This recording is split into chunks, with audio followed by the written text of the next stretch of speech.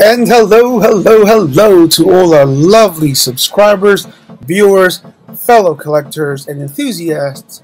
And welcome to another edition of the Idiot's Guide to Identifying Iron Cross Second Class. And in this episode, we have the Iron Cross Second Class by Moritz Hausch, who also goes by the PKZ number 127.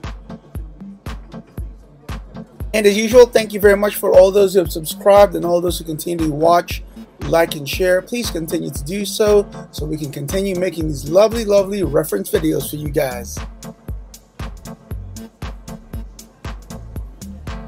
And for this episode, as mentioned earlier, we have the Iron Cross Second Class by Moritz Hausch.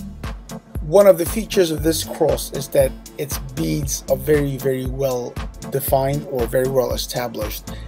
In fact, it is so well defined that even in this picture you can clearly make out the beads as being quite sharp. There's only one feature for me that helps me identify a 127 cross, and that is its number 3 on the dates.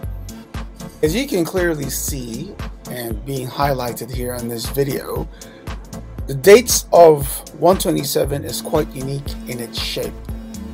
It has a long tip and slightly curling nose on the 3. The long tip would be the part that the left arrow is showing or pointing to, and the slightly curling nose on the 3 is the one that is being shown by the right arrow, which is coming from the bottom on the right side of your screen.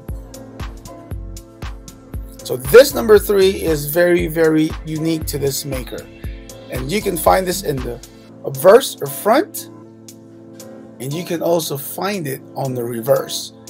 Same features, long tip at the top of the 3 and a slightly curling nose on the 3 as shown by those arrows.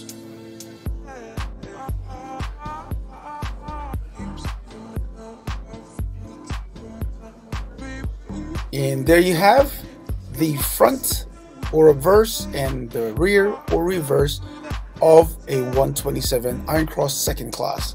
As you can clearly see, when these two parts are side by side, the very well defined 3s of this maker. Another interesting note is that none of his crosses were ever marked.